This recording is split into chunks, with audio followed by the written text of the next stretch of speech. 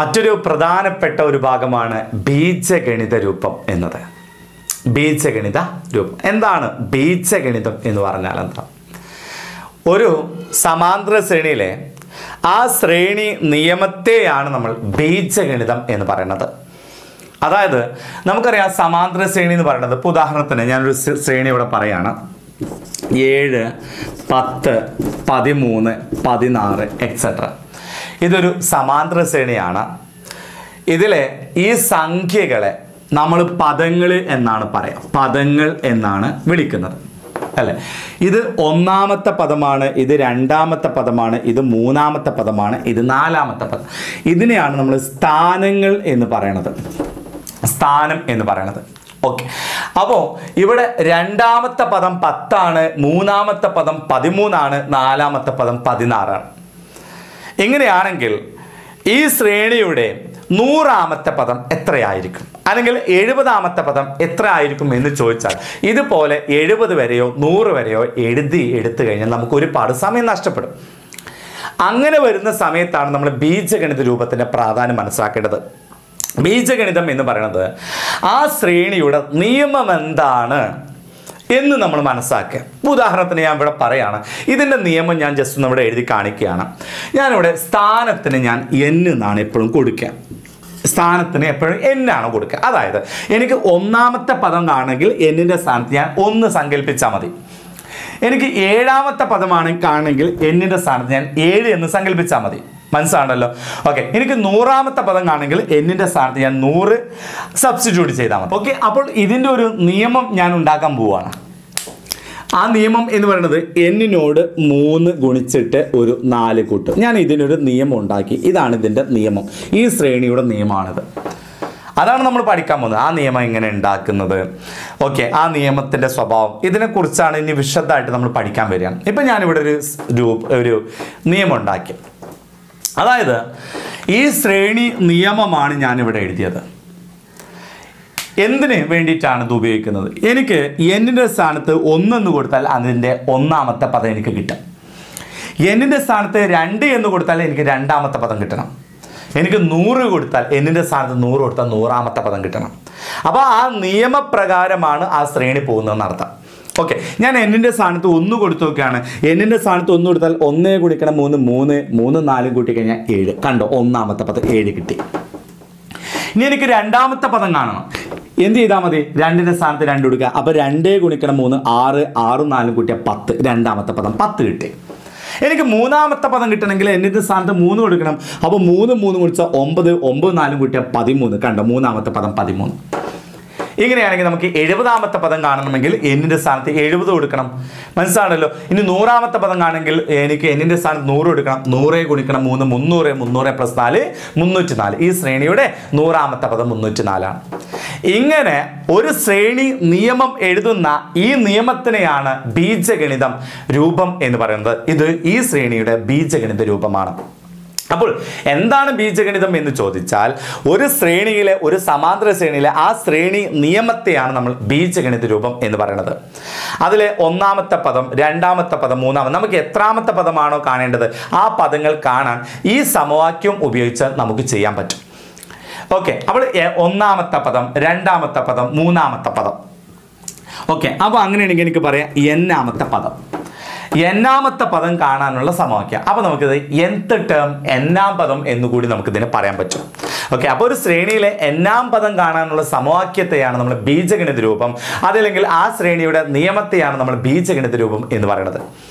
Okay, ഇനി നിങ്ങൾക്ക് മനസ്സിലായി എന്ന് വിചാരിക്കുന്നു. എന്താണ് ബീജഗണിതം എന്ന് നമുക്ക് മനസ്സിലായി എന്ന് വിചാരിക്കുന്നു. ഇനി നമുക്ക് ഇതിലെ കണക്കുകൾ എങ്ങനെയാണ് ചെയ്യേണ്ടത് എന്നതിലേക്ക് വരാം.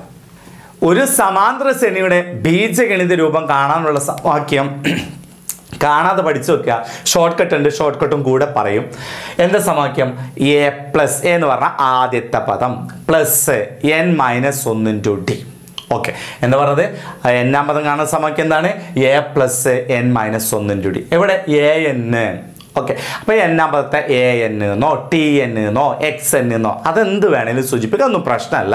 എന്നാം പദം കാണാനുള്ള സമവാക്യം അല്ലെങ്കിൽ ബീജഗണിത രൂപം കാണാനുള്ള സമവാക്യമാണ് A+n-1 × D എന്ന് പറയുന്നത്.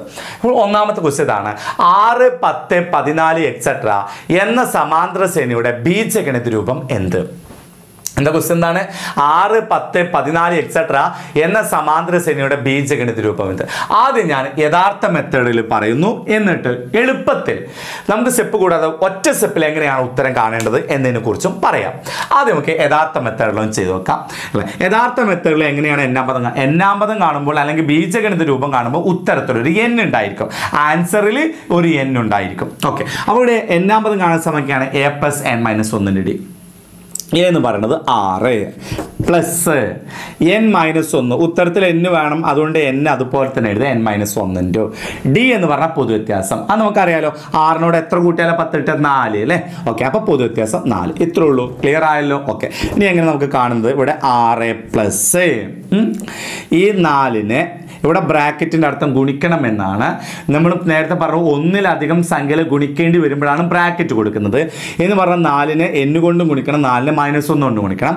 4ഉം n ഗുണിച്ചാൽ 4n, -1ഉം 4 ഗുണിച്ചാൽ -4. ഓക്കെ. അപ്പോൾ നമുക്ക് കിട്ടി ഇവിടെ 6ന്ന് 4 കുറച്ചാൽ എത്രയാ? 2 പ്ലസ് 4n. ഓക്കെ. ഈ 4n എഴുതി. 6ന്ന് 4 കുറച്ചാൽ 2, 2 പ്ലസ് 4n. ഇതാണ് നമ്മുടെ ഉത്തരം. ഇത് 2 പ്ലസ് 4n എന്നോ അല്ലെങ്കിൽ 4n പ്ലസ് 2 എന്നോ പറയാം, ഇങ്ങനെ കുഴപ്പമൊന്നുമില്ല കേട്ടോ. ഓക്കെ. അപ്പോൾ നമുക്ക് എത്ര ഉണ്ട്? 2 പ്ലസ് 4n അല്ലെങ്കിൽ 4n പ്ലസ് 2. അപ്പോൾ ഈ ശ്രേണിയുടെ ബീജഗണിത രൂപം നമുക്ക് കിട്ടി 2 പ്ലസ് 4n അല്ലെങ്കിൽ 4n പ്ലസ് 2. അപ്പോൾ ഈ ഷോർട്ട് കട്ട് എങ്ങനെ അല്ലേ, ഒറ്റ വരിയിൽ എങ്ങനെയാണ് ആൻസർ കിട്ടുന്നത് നോക്കാം. നിങ്ങൾ ചെയ്യേണ്ടത് ഇതിൻ്റെ പൊതുവ്യത്യാസം എത്ര നോക്കുക. 6, 10, 14 എക്സെട്ര എന്ന സമാന്തര ശ്രേണിയുടെ ബീജഗണിത രൂപം ഉണ്ടാക്കണം അല്ലേ. നിങ്ങൾ ചെയ്യേണ്ടത് എത്ര മാത്രം, അതിൻ്റെ പൊതുവ്യത്യാസം എത്ര എന്ന് കാണാം. ഇതിൻ്റെ പൊതുവ്യത്യാസം എത്രയാണ്? 6നോട് 4 കൂട്ടിയാലല്ലേ 10 കിട്ടുക. ഓക്കെ. അപ്പോൾ 4 എഴുതുക, അതിൻ്റെ കൂടെ n എഴുതുക, ഇത്രേ ഉള്ളൂ. ഫസ്റ്റ് മനസ്സിലായ നിങ്ങൾക്ക്? ഓക്കെ. ഇനി നോക്കേണ്ടത് 4നോട് ഈ 4 പൊതുവ്യത്യാസം അതിനോട് കൂട്ടിയാലാണോ കുറച്ചാലാണോ 6 കിട്ടുക? കൂട്ടിയാലല്ലേ കിട്ടുക. അപ്പോൾ നമുക്ക് പ്ലസ് ഇടാം.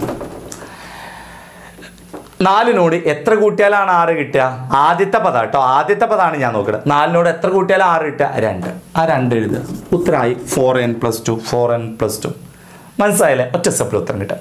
1-2 ഉദാഹരണം കൂടി ചെയ്യാം. നിങ്ങൾക്ക് ഡൗട്ടുകൾ വരും, നമ്മൾ കണക്കിലേക്ക് വരുന്നുള്ളൂ. ഇപ്പം ഞാൻ ബേസ് എന്ന രീതിയിൽ ഞാൻ നിങ്ങളോട് പറഞ്ഞതേ ഉള്ളൂ. ഇതിലെ മൈനസ് വരുന്ന കാര്യങ്ങളൊക്കെ അതിനെക്കുറിച്ചൊക്കെ നമ്മൾ വരുന്നുണ്ട് കേട്ടോ. 1-2 ഉദാഹരണം കൂടി പറഞ്ഞിട്ട് നമുക്ക് ആ ലെവലിലേക്ക് വരാം. 7, 14, 21 എക്സെട്ര എന്ന സമാന്തര ശ്രേണിയുടെ ബീജഗണിത രൂപം എഴുതുക. എന്താ ചോദ്യം? 7, 14, 21 എക്സെട്ര എന്ന സമാന്തര ശ്രേണിയുടെ ബീജഗണിത രൂപം എഴുതുക. ആദ്യം നിങ്ങൾ ഷോർട്ട് കട്ടിൽ എഴുതണം. ബീജഗണിത രൂപം AN, ഞാൻ പറഞ്ഞു AN എന്നോ TN എന്നോ XN എന്നോ അതൊന്നും പ്രശ്നമുള്ള കാര്യമല്ല.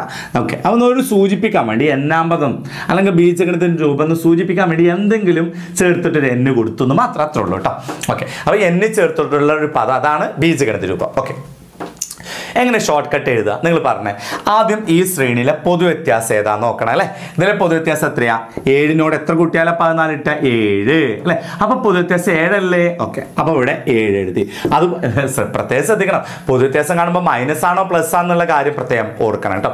അതായത് 7 കൂടി വരുന്ന, 7നേക്കാൾ വലുതാണ് 14, 14നേക്കാൾ വലുതാണ് 21, കൂടി വരുന്ന ശ്രേണി ആയതുകൊണ്ട് പൊതുവ്യത്യാസം പ്ലസ് തന്നെയാണ്. എത്രയാണ് കൂടുന്നത്? 7 ആണ് കൂടുന്നത്. മനസ്സിലാണല്ലോ. അപ്പൊ ഞാൻ 7 എഴുതി. ഇനി ചെയ്യേണ്ടത് എന്നിട്ട് n എഴുതുക. പൊതുവ്യത്യാസം എഴുതിയിട്ട് n എഴുതുക, 7n. ഇനി നോക്കേണ്ടത് 7നോട് കൂട്ടിയാലാണോ കുറച്ചാലാണോ 7 കിട്ടുക? 7നോട് കൂട്ടിയാലും കുറച്ചാലും അല്ല അല്ലേ. 7നോട് 0 കൂട്ടുക, ഒന്നും കൂട്ടണ്ട. ഒന്നും കൂട്ടിയില്ലെങ്കിലും ആദ്യം പദം 7 അല്ലേ. അപ്പോൾ പൊതുവ്യത്യാസം ഇങ്ങനെ തന്നെ എഴുതിയാൽ മതി. ഒന്നും കൂട്ടും വേണ്ട, കുറക്കും വേണ്ട അല്ലേ. ആദ്യത്തെ പദം 7 തന്നെയാണ്. അപ്പോൾ ഇതിൻ്റെ ബീജഗണിത രൂപം 7. നല്ല എളുപ്പമല്ലേ. ഇനി ഒക്കെ ശരിയായ രീതിയിലും കൂടി ഒന്ന് ചെയ്ത് നോക്കണ്ടേ? ഒന്ന് ചെയ്ത് നോക്കാം. പക്ഷേ ശരിയായ രീതി ഇതാണ് നിങ്ങൾ പ്രാക്ടീസ് ചെയ്യേണ്ടത്. ശരിയായ രീതി നിങ്ങൾക്ക് അറിഞ്ഞിരിക്കാൻ വേണ്ടിയിട്ടാണ് അത് എഴുതുന്നത്. നമുക്ക് വേണ്ടത് ഷോർട്ട് കട്ട് ആയിരിക്കും, എളുപ്പം എപ്പോഴും വേണ്ടത് കേട്ടോ. ഓക്കെ. അതിനെക്കുറിച്ച് വിശദമായിട്ട് നമുക്ക് പിന്നീട് പറയാം. ഇപ്പം നമുക്ക് ഷോർട്ട് കട്ടിലേക്ക് വരാം. എന്താണ് ഷോർട്ട് കട്ട്? അല്ല സോറി, ഷോർട്ട് കട്ട് അല്ല. എന്താണ് യഥാർത്ഥ മെത്തേഡ്? എങ്ങനെയാണ്? n-ാം പദം കാണാനുള്ള സമവാക്യം എന്താണ്? a പ്ലസ് n-1 ആ സമവാക്യം മറക്കരുത് കേട്ടോ. അത് ആവശ്യമുണ്ട് നമുക്ക്, നമുക്ക് ഉപകാരപ്പെടും. അതുകൊണ്ട് അത് ബൈഹെർട്ട് ചെയ്യണം. ഒരു സമാന്തര ശ്രേണിയുടെ ബീജഗണിത രൂപം കാണാൻ അല്ലെങ്കിൽ n-ാം പദം കാണാനുള്ള സമവാക്യം എന്താണ്? a പ്ലസ് n-1 എന്നാണ്. ഓക്കെ, അപ്പോൾ ആ സമവാക്യത്തിൽ ചെയ്ത് നോക്കാം. a എന്ന് പറഞ്ഞാൽ ആദ്യത്തെ പദം, ഇവിടെ ആദ്യത്തെ പദം ഏതാണ്? 7 പ്ലസ് n-1 അല്ലേ? n-1 ബീജഗണിത രൂപം കാണുമ്പോൾ ആൻസറിൽ n വേണം, അതുകൊണ്ട് അത് അതുപോലെ തന്നെ എഴുതാം. n-1 d എന്ന് പറഞ്ഞാൽ ഇവിടെ എത്ര പൊതു വ്യത്യാസം? 7 അല്ലേ? 7 കൂടി വരുന്നത് 7. ഓക്കെ അല്ലേ? അപ്പോൾ നമുക്ക് ചെയ്യാം. ഇവിടെ 7 പ്ലസ് ഇവിടെ ബ്രാക്കറ്റിൻ്റെ അർത്ഥം ഈ 7നെ ബ്രാക്കറ്റിൻ്റെ ഉള്ളിലുള്ള എല്ലാത്തിനെ കൊണ്ടും ഗുണിക്കണം. അപ്പോൾ 7ഉം n ഗുണിച്ചാൽ 7n, -1ഉം 7 ഗുണിച്ചാൽ -7. ഓക്കെ അല്ലേ? അപ്പോൾ ഇവിടെ 7 - 7, 7 നിന്ന് 7 കുറച്ചാൽ 0, ബാക്കി ഇവിടെ എന്തുണ്ട്? 7n. ഇതാണ് ഉത്തരം. കണ്ടോ? അവിടെ നമുക്ക് അതിനല്ലേ കിട്ടിയത്. ക്ലിയർ അല്ലേ? ഓക്കെ, 1-2 ഉദാഹരണം കൊണ്ട് നമുക്ക് ചെയ്ത് നോക്കാം. √3, 2√3, 3√3 എക്സെട്ര എന്ന സമാന്തര ശ്രേണിയുടെ ബീജഗണിത രൂപം എഴുതുക. ഓക്കെ, പെട്ടെന്ന് പറയാം അല്ലേ? പേന കൂടാതെ തന്നെ ആൻസർ പറഞ്ഞൂടെ? എങ്ങനെയാണ്? √3, 2√3, 3√3 എക്സെട്ര. ആദ്യത്തിൻ്റെ പൊതു വ്യത്യാസം എഴുതും അല്ലേ? ആദ്യം ഇത് കൂടിപ്പോകുന്ന ശ്രേണിയാണ് കുറഞ്ഞു പോകുന്ന ശ്രേണിയാണെന്ന് നോക്കണം. 1√3, 2√3, 3√3 കൂടി പോകുന്ന ശ്രേണിയാണ് അല്ലേ? എത്രയും കൂടുന്നത്? അതാണ് അതിൻ്റെ പൊതു വ്യത്യാസം. ഇവിടെ 1√3, ഇവിടെ 2√3, ഇവിടെ 3. അപ്പോൾ 1√3 അല്ലേ കൂടി പോകുന്നത്? അതാണ് അതിൻ്റെ പൊതു വ്യത്യാസം. അപ്പോൾ ആദ്യം നമ്മളെ പൊതു വ്യത്യാസം എഴുതും √3. ഓക്കെ അല്ലേ? √3. അതിൻ്റെ കൂടെ n എഴുതുക. √3 എന്താണ് ബീജഗണിത രൂപം കാണാൻ അങ്ങനെ ചെയ്യുക അല്ലേ? അപ്പോൾ √3 n എന്ന് എഴുതി. ഇനി നമ്മൾ നോക്കേണ്ടത് ഈ √3 ഏത് സംഖ്യ കൂട്ടിയാലാണോ കുറച്ചാലാണോ ഈ √3 കിട്ടാൻ നോക്കുക. √3 ഒന്നും കൂട്ടും വേണ്ട, ഒന്നും കുറക്കും വേണ്ട, ആദ്യ പദം √3 തന്നെയാണ് അല്ലേ? അതുകൊണ്ട് പൊതു വ്യത്യാസം ഇതിൻ്റെ ബീജഗണിത രൂപം √3. എന്തൊരു എളുപ്പമല്ലേ? ഓക്കെ, ഇനി നമുക്ക് ആ സമവാക്യ രൂപത്തിൽ ചെയ്ത് നോക്കുക. എന്തിനാണ് ഒരുപാട് സമയം ചിലവാക്കുന്നത്? ഇതല്ലേ എളുപ്പ മെത്തേഡ്. അത് നിങ്ങൾ പ്രാക്ടീസ് ചെയ്യുക. ഓക്കെ, എങ്കിൽ പോലും ഞാൻ ഇവിടെ പറയാണ് എന്താണ് പിന്നെ ബീജഗണിത രൂപം കാണുന്ന സമവാക്യം? a plus n-1 d. a എന്ന് പറഞ്ഞാൽ ആദ്യ പദം √3 പ്ലസ് n-1 d അല്ലേ? d എന്ന് പറഞ്ഞാൽ എത്രയാണ് ഇവിടെ കൂടി വരുന്നത്? √3.